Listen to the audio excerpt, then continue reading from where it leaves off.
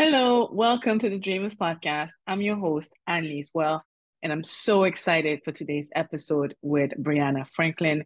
Briana is the definition of a visionary and a problem solver. You've heard about the wealth gap, the racial wealth gap, the gender wealth gap, and Briana is on a mission to help close the wealth gap with her organization, the Prosperity Project. She's on a mission to empower Black women and eradicate the burden of student debt. With the Prosperity Project, Briana and her organization not only help Black women paying off their student loan debt, but also provide resources and financial education and essentially a path to prosperity for these women. Briana is a Forbes 30 Under 30 fellow. She's a recipient of the South by Southwest 2023 Innovation Award for Social Impact and has been honored as Visionary Women's 2023 Rising Visionary. Without further ado, here's Briana Franklin. Briana Franklin, welcome to the Dreamers Podcast.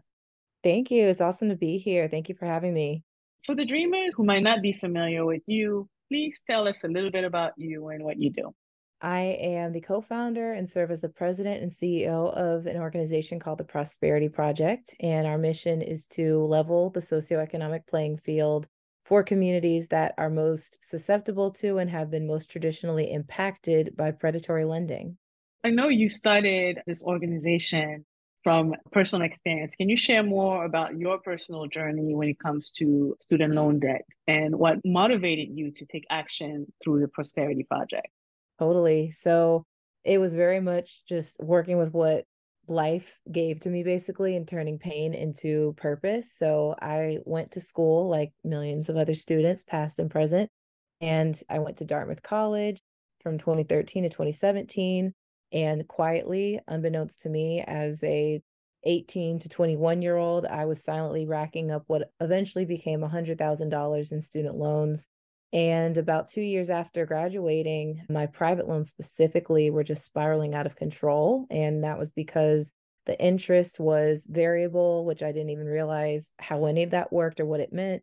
And that caused my rate of owing to far exceed my rate of earning. And at the same time, being at the time a very struggling, fledgling entrepreneur with my first venture, I had income that was inconsistent at best, non existent at worst. And it just made for a very terrible combination and put me in great financial distress. And I remember I've had it moment in August of 2019 when my loans had gone so far unrepaid. They thankfully did not default. However, I had credit cards that had gone to collections, but my student loans, I had missed 2 consecutive months of payments and then caused my score to dip about 150 points overnight. So the feeling like I'd been cheated and burned by a system that I'd been told my whole life was supposed to get me ahead, it just wasn't making sense. And it was causing this very disrupted spirit inside of me. And I was just like, this is inexcusable. We owe young people much better than what they're experiencing right now. And so just in living that experience and in living that journey and having to sacrifice so much and miss out on a lot of what would have been great opportunities work wise and even just enjoying myself, I was instead having to just kind of recalibrate and reshift my trajectory in order to get out of such a deep deficit and then eventually work my way to get better footing financially. So the Prosperity Project has just been a way to channel all of that hurt and anger and rebelling against that unjust system and then turn it around for the better. It's unfortunate that you had to go through that. Unfortunately, that so many people end up getting basically trapped into student loan debt because Mm-hmm. you're 18 making the decision without having all of the facts. And I think some institutions take advantage of that, right? From 2020 up until this month, interest on federal student loans were pretty much on pause. I think October 1st is when it kicks back up officially, or people have to start repaying. So I think this is actually the perfect timing to have this conversation. I know October is Student Loan Awareness Month. It is slam. Yep. So can you explain the significance of that and any specific activities or initiatives that are planned around that? Yes. So from here on out, we are definitely going to be basically taking over the month of October there's so much significance, and we have a lot of projects up our sleeve that are finally going live that we're excited to put out there. So we've really reimagined our existing programming material. So we started out just with our one program, 35 to Free, which gets its name from the $35 billion in student debt plus 35% financial literacy rate that Black women hold collectively. And so that was pretty much like the sole vein in which we did any work for our first about 2 years. And then we started to segue a little bit more into the prevention side, and we tested that in partnership with Next Gen Personal Finance. But we went back to the drawing board to figure out how we actually track this and scale this and sustain this over time. So we're excited to reintroduce Higher versus Higher next month, as well as our college-facing measure, Higher Than Higher. And the spelling is higher as in higher education, and then HIRE, which is an acronym, but also Prosperity Through Clarity. And that is our advocacy arm where we're working with companies to lead engagements that help them understand the predatory lending crisis, because there's so much misinformation out there.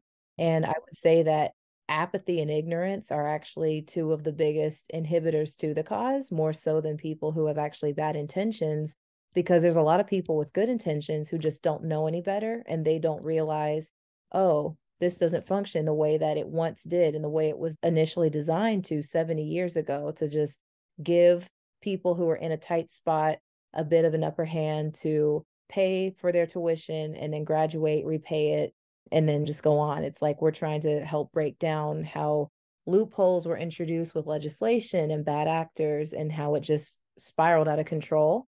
But then aside from that, our traditional programming, we also are going a little bit into the media and entertainment space by way of our upcoming show, Undebt Feeded, which is a series that'll premiere Friday, October 6th, and it'll run every Friday at noon Eastern.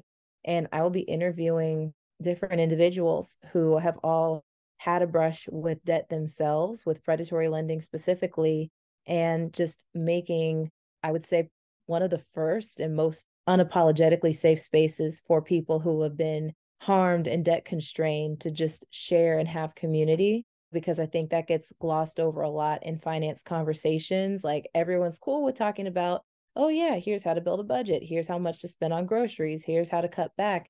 But when you talk about the uncomfortable situations, like, oh yeah, that time that I defaulted because I couldn't afford my car loan or it got repossessed, or when I got into IRS tax debt, just these things that have become stigmatized and usually carry a lot of shame. We're here to just upend all of that and help people regain control over the debt that has held them back in the past. So yeah, lots up our sleeve that we're really excited to share.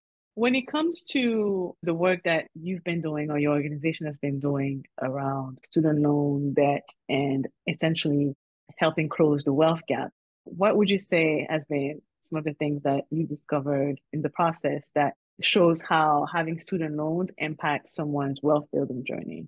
So I actually just learned the specific terminology for that at a conference I went to last month in Chicago called CAAFP, Conference of African American Finance Professionals. And they spoke specifically about what it means to be debt constrained. And I felt like it was just this aha, euphoria, epiphany moment, because I had been trying to describe that without knowing exactly what that's called, because I've learned that everyone doesn't have my experience. I came out obviously very jaded, very angry. I branded all debt, all loans as the work of Satan, and thought that anyone who owed money was just like this helpless victim, and that anyone who lent money was the devil reincarnate. And I just had it in a very absolute black and white sort of mindset. But as I've done this work and as we've tried to really fine tune and reinforce our programming to make it more efficacious, to better serve and better deliver results that we want to our community members and our beneficiaries, I've realized that we have to look at those specifically who fall into the bucket of being debt constrained, because mistake I made was trying to extrapolate my experience and be like, everyone who has debt is suffering. But in reality, there were some women in our program who were like, it'd be great to be out of debt, but I've only got 16K and I make pretty good money. And others who were like, yeah, I might have 80K, but I earn, let's say, 150K, or I have help from family, or I have this situation or these circumstances that make it not nearly as much of a burden. So just learning that it's not a one size fits all situation, I think was a really big and important lesson that I had to learn and that I'm glad I learned. So that way I could work with our team and make the right adjustments so that we are able to better tailor the program to those who do need the help and to also attract those who need the help as well.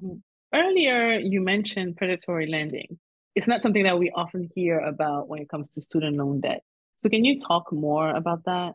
By my definition, predatory lending is subprime lending. So that's basically the intent of giving someone a bad deal and giving them a loan that you know that they will have a hard time paying off so that you can jack up the interest rates and collect as they struggle and suffer under that burden. And so much of it has to do with lack of transparency and just a very malicious greed induced spirit, because I think just as I've done more research and I've studied the case studies and I've looked at different facets of business, the nonprofit and philanthropy side, but also for profits, entrepreneurs who are trying to pitch VCs, sometimes they'll instead take a loan, but it's under like the show Shark Tank, right? Every entrepreneur's favorite series to binge. And I've watched the show and I've seen them sometimes make deals with sharks where they're like, okay, we're not going to take equity. We will give you a loan, 7% interest paid off within 3 years. And I'm like, oh, that's an example of a lender who, yes, they're going to benefit and profit to some extent, but it's within reasonable terms. And they don't plan for it to last forever because they're not trying to harm the person that they're giving the money to.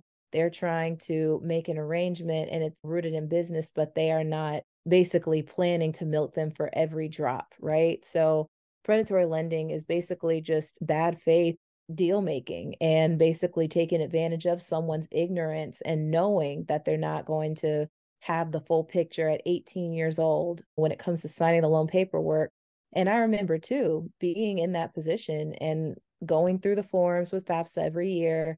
And it just feels like smoke and mirrors because, yes, you do have to regurgitate what you've been told to prove that you've read it, but they don't care that it doesn't mean anything to you and that you don't understand terms like amortization, fixed rate versus variable rate loans. They just want to say, oh, we did our job. We covered our bases. You checked the boxes and you got all the questions right. So, of course, you knew what you were signing up for. I know I'm getting long winded now, but I would just say that predatory lending is acting in bad faith and taking advantage of someone's vulnerability to make a profit.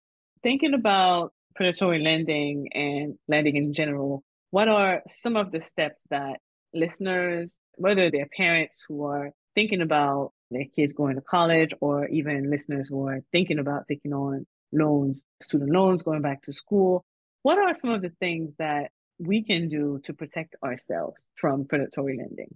I would say, speaking specifically to the Black community, because I'm a byproduct of a Black household and Black family, and knowing what I've heard behind closed doors and in conversations with relatives and parents and so forth, we have got to have more awareness that systems like this are preying upon us, because no one in my family saw an issue with what happened to me until I started talking and speaking out against it. When I was signing up for that debt, first of all, they were so disillusioned by the fact that I was in an Ivy League school because I was the first one in my family to go to one.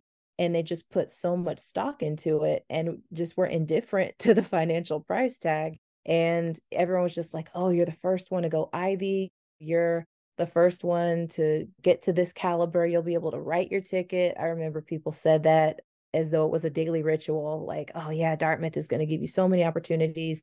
And sure, it has potential to, but that's not a hard, fast guarantee that they're promising when you matriculate.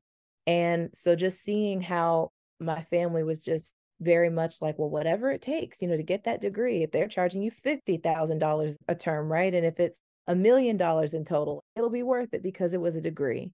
And I feel like we've got to start with our mindset because so many of us are used to being owers and not owners, that we are overly tolerant of debt and of loans. And we just resign to, well, we'll never be able to pay for it in cash. We'll never be able to afford it. We don't have money like that. Money doesn't run in our family like that. So it is what it is. And just playing into the hand of the folks who are all too happy to take advantage of that. I mean, I think when people ask this question, they're expecting usually like some Dave Ramsey-esque, like hard and fast financial answer. And sure, there are measures of that nature too. But I think for us, we've got to start even before we talk about cents and dollars and writing checks about how we perceive what this situation actually means.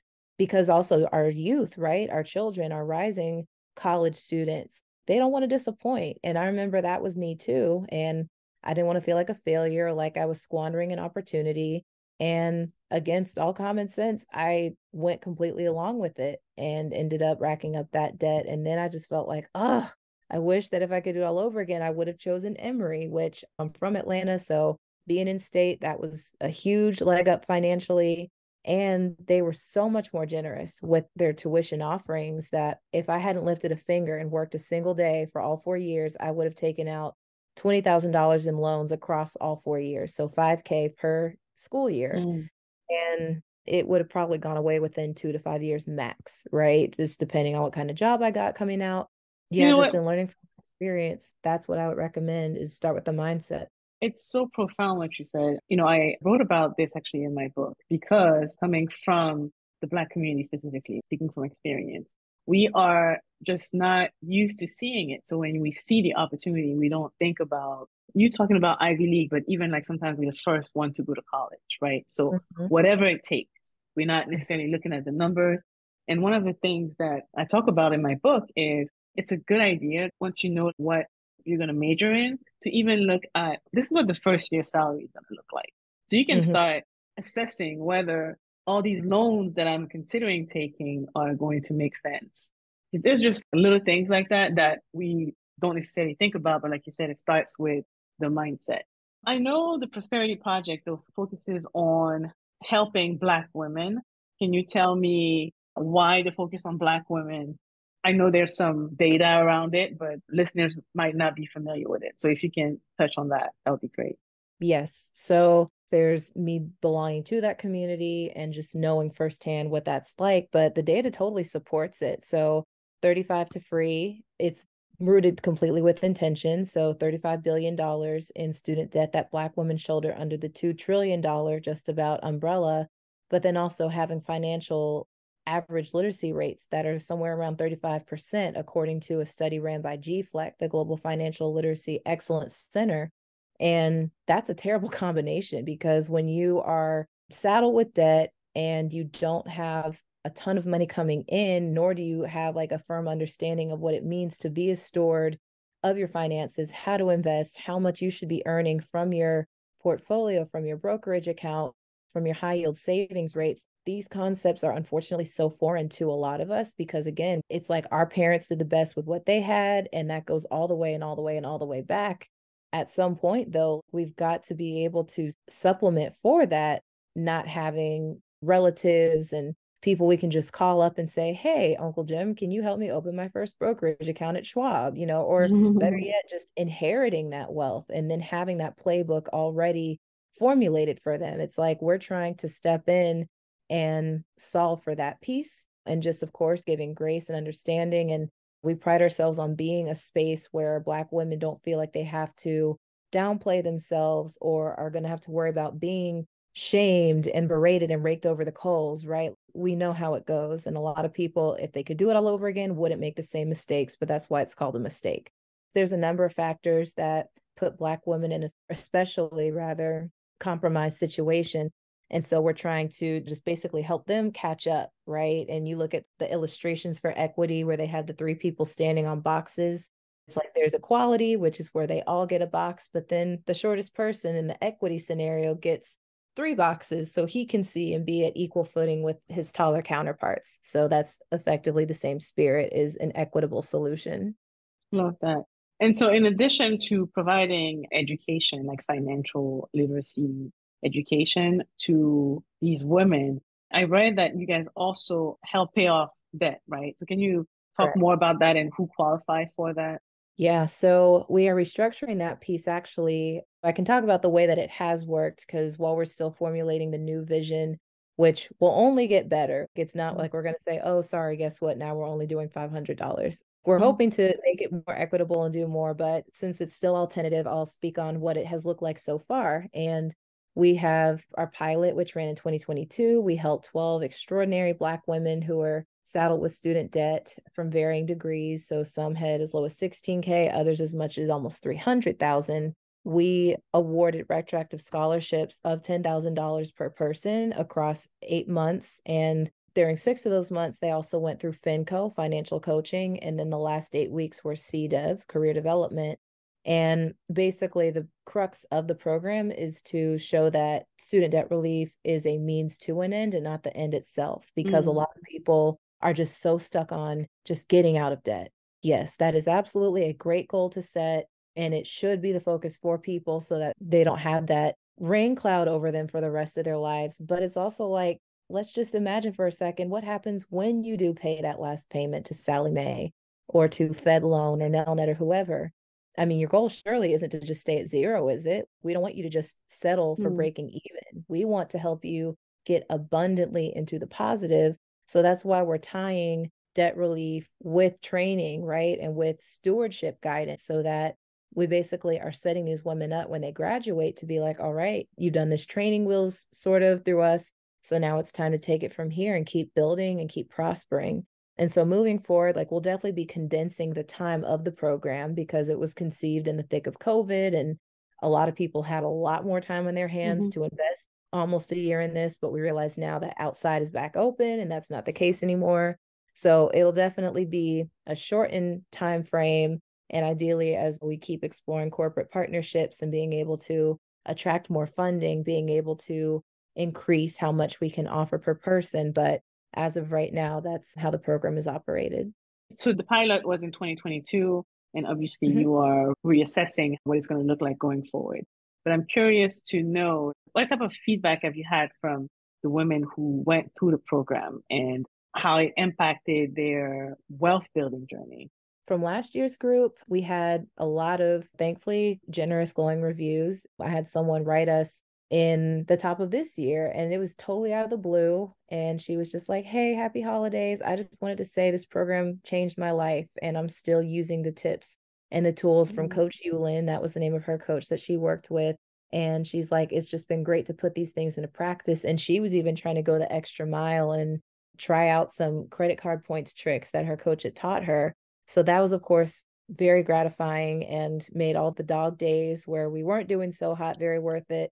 But then, of course, on transparency, I think it's only fair to also talk about the criticism and not paint it one-sided. And we have had some people who were mostly just disappointed, not so much in us, but because it just didn't go as far for them, right? Because thinking on the Prosprettes who were in the 150s, 200, 290 range with their debt, in some cases, single moms, debt to income ratio that was way out of whack. They were getting declined from mortgages, and that impacted their ability to move into a safer neighborhood so their kids could start school in a better district. There was a domino effect. So their disappointment mostly was just in the fact that at the end of the program, the needle was more or less unmoved for them, right? Because 10K against nearly $300,000 does not go nearly as far as it does for someone who's in like the 40 or 30K range. So that's really been something that we've taken, though, to our donors, because we're like, look, y'all are the ones who have had the pedigree and you've been around and you basically print money, and also more to the institutions. But we're saying there's real need here. And we hear so many conversations about wealth redistribution and reparations. I'm like, this is the vehicle for that, because you know that it's in capable hands. You know that it's being entrusted to folks who have lived this pain. So we know how to avoid what we saw come out of the White House, where there was like this whole cancellation announcement, and then just for it to fall through the cracks. But yeah, just mostly needing more funding. But then also from this year's program, because this is our first time doing it hybrid, where we've made sure to base the Prosprettes in a central location, because last year we were still somewhat behind closed doors from quarantine, and a lot of folks were just spread out. So this year we've had them all in the DMV, DC, Maryland, Virginia area. And the upsides, like, people have said similar things, that they've taken away a lot of great, valuable lessons and tips from their coaches. But for the downsides, that at this point, they feel that the 8-month stretch is a bit long. And so that's where we got the idea to cut that in half. But then we also tried out this year doing the retroactive scholarships as a match, just because being at the behest of a lot of donors, a lot of them were like, we want to see that these women have skin in the game, yada, yada. So we were like, okay, if we make the 10K, basically saying we will match you up to this amount towards what you put down. It hasn't been going that well. You know, the prospects, like our coaches or their coaches have been relaying to us, I get the spirit in which this was intended, but so-and-so is barely making ends meet and would be lucky to maybe put $500 towards her loans. Where she is, that of course is heartbreaking. And so we always use that to retool our strategy, to sharpen up our pitches, to be able to make the correlation a lot clearer for those who are on the outside of this issue and don't get why it's a crisis or why there is real financial need. And then being able to say, look to this person, right? She's just another couple paychecks from potentially being homeless. So it's been a mixed bag, but this is exactly what we want to come out of it, the good and the bad, so that we can keep increasing our capacity and hopefully get it to a point where there's hardly, if any, criticism moving forward. So for some of the dreamers who are listening and might be facing their own challenges when it comes to debt, not specifically student loan debt, but just debt in general, what's the advice that you would have for the people who are navigating through this journey? Yeah, so just in having been where you are for so long, and especially depending on how much you may have, if you're in that higher debt range, I've been there and I still am there. I'm still trying to get out of these woods myself, but just in learning what I have and being $40,000 less in debt than I was 4 years ago is a huge blessing. And I'm grateful to have made that kind of progress. But I think the key thing to remember is that you have to be the one to take and stay in control, because as we saw with the Biden Harris proposition, you just cannot put your faith in an entity like that to solve this problem. It would be lovely to just trust and know, like, yeah, since you all created the conditions for this by no longer making student debt dischargeable through bankruptcy 20 years ago, that you should do the right thing and come clean this up. But unfortunately, even though these bad actors have finessed us and made it to where these things exist, it still is on us to take back that power and to get to the other side of it. So I would just say having a plan, like a stewardship plan, right? And just remembering that getting debt free is not the complete end goal in and of itself. That can be a goal to reaching the next one, but having that constant reinforcement, and it's going to take discipline. It might in some stages take sacrifice, but also don't look at it as an all or nothing scenario, because I think that was a really big mistake. And just going back to that lesson I learned, that not all debt is predatory or has been traumatic to people. Get in touch with your debt tolerance, because some people are like, I would love to be out of debt, but I also want to take some vacations, right? I mean, just know what you're signing up for. Like, it's trying to start a fitness plan. If you are trying to drop 10, 20% body fat, first of all, make sure it's healthy to do so, but just understand what you eat and how you live your life and exercise plays a role. And if you're comfortable with it taking 2 years, then you can go at a more moderate pace. But if you're like, no, I'm trying to be my fittest and my leanest and do it within a year or within 8 months, then it's like, okay, we're not going out for ice cream every other day and we're not eating more than our body can burn off in a day. Just keeping that in mind and just understanding that it is a journey and you do have to have, I guess, ground rules for how you're going to go about it, and understand that it is a fluent journey, and what may have worked for you earlier on may not serve you once you clear that first 50,000 and you need to get the next 75,000 or 100, or there's a lot of things there. But I really say it just boils down to remaining in control, having a plan, and being disciplined enough to follow it. I love that. It's a reminder that personal finance is personal, right? So find the plan that works for you. And along the way, if you need to make changes, go ahead and do that. It's perfectly okay. Briana, I always end the interview with a round of rapid fire questions. All right. So, in 5 words or less, describe what a wealthy life looks like for you. Financial freedom and time control. What is the best book you've read recently? I've literally been on a reading spree and I've read about 25 since the year started. So it's hard to select one, but I would have to put it as How to Get Rich by Ramit Sethi. I'm tying it just because I can't let my homegirl go unacknowledged, as well as Mind Your Money by Yaneli Espinal. They were both excellent Mm. reads and just helped me really grow up and mature further in my financial philosophy and mindset. What is one part of your daily routine you can't live without? Morning worship. I'm very faith-based, and every single day, just starting with a sermon from my home church, which is Mount Perrin in Atlanta. Shout out Dr. Cooper. Thankfully for the internet, I get to log on and just watch. It's almost like my spiritual vitamin. I listen to it every day, and it just sets the tone and keeps me focused on what matters most and keeping a clear head amid all of the drama that usually Mm. awaits throughout the rest of the day. What's your favorite financial tool or app? I would say Remit. So the author of I Will Teach You to Be Ah, Rich and then the show mhm. How to Get Rich, Remit Seth, he has a resource called a conscious spending plan. I've actually renamed mine conscious stewardship plan, but it has been a game changer because the budget that I used to work out of was so tedious and Mm. agonizing, and it just was trash. In retrospect, I'm like, wow, I thought I snapped when I created this, and it is a complete waste of time because his whole thing is a budget looks back, but a conscious plan looks forward. So it's like Mm. owning your responsibility and your ownership of your money and then being responsible with it. So using his plan and switching away from what I had going on has made a huge difference and just really made me feel a lot more empowered. So, what do you want your legacy to be?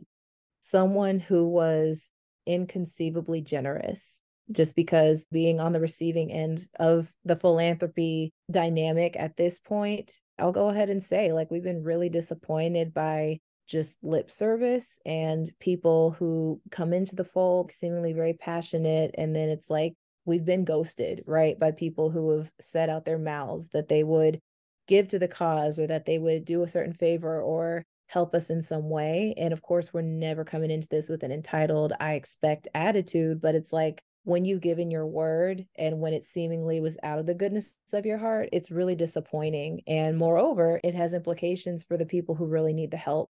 And actually having experienced that with someone who's supposed to be a donor not that long ago, that actually prompted me on the spot my giving ground rules. And I call them my giving like God ground rules. And the first one is that I will always make that as a part of my monthly financial plan. The second is that I will have a floor. So that way I'm not just giving $5 or $10, like a really meaningful gift. Once I'm at this point, it would be $1,000 minimum for minor gifts, 10,000 minimum for major gifts. I came up with my funding priorities and taking a page out of different foundations and institutions. Just starting with those three, I felt like, oh my gosh, I can turn the tide on this. I can take back Mm. control and I can do the things for the community that they need and that I will follow through on. So I will never do lending unless it's like a venture capital sort of situation. But in terms of just everyday philanthropy, I will not give out loans. I only believe in money. And my ask to people is that they pay it forward to the next person. Love that. Briana, thank you for being a guest on the show and sharing your journey and insights. So please tell the dreamers where they can find you.